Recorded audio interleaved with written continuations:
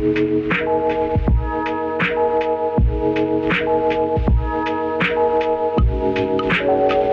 guys, it's Kenzie, and for today's video I'm going to be teaching you guys and giving you a bunch of tips on how I completed the trash quest because it was really challenging.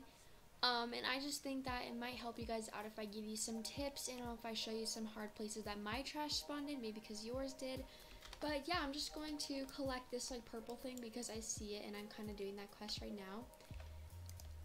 Did I get it? Yeah. Okay, so basically what you're gonna do is you kind of just fly over to this lifeguard, and he, what's his name? I don't even know what his name is, but he tells you to just go pick up trash from polluted like areas because the ocean is bad or something. I didn't really read it.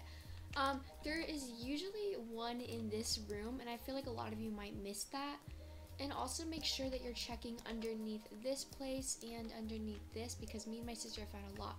And the place where I found the most trash was by the beach house, and it was on the corners of each one. So definitely check there, and they are on the sides of the rivers a lot, so just make sure to kind of fly by and collect all the ones you see. There's also some on this like little boating or jet ski area. There's some like right here and stuff.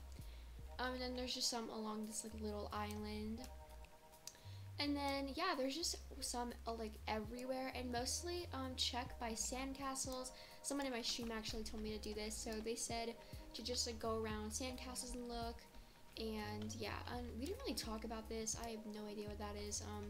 But yeah, they're most likely around sandcastles, or like trees, or just by this like ocean area part.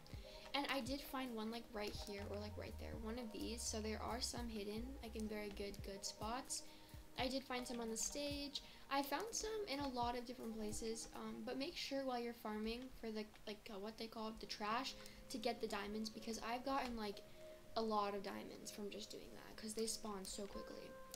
But also make sure to try to find a private server to use, because I think it's easier, because then other people won't like be able to take the trash from you. So yeah, that is pretty much it for this video. These are probably like all the best tips I could possibly give you. So if you like this video, please make sure to give it a thumbs up. Also, thank you so much for 3,000 subscribers. That is so amazing. Like, I'm still trying to figure out what I'm gonna do for that, but I love you all so much. You guys mean so much to me. But yeah, make sure to subscribe to the channel, and I will see you guys in the next video.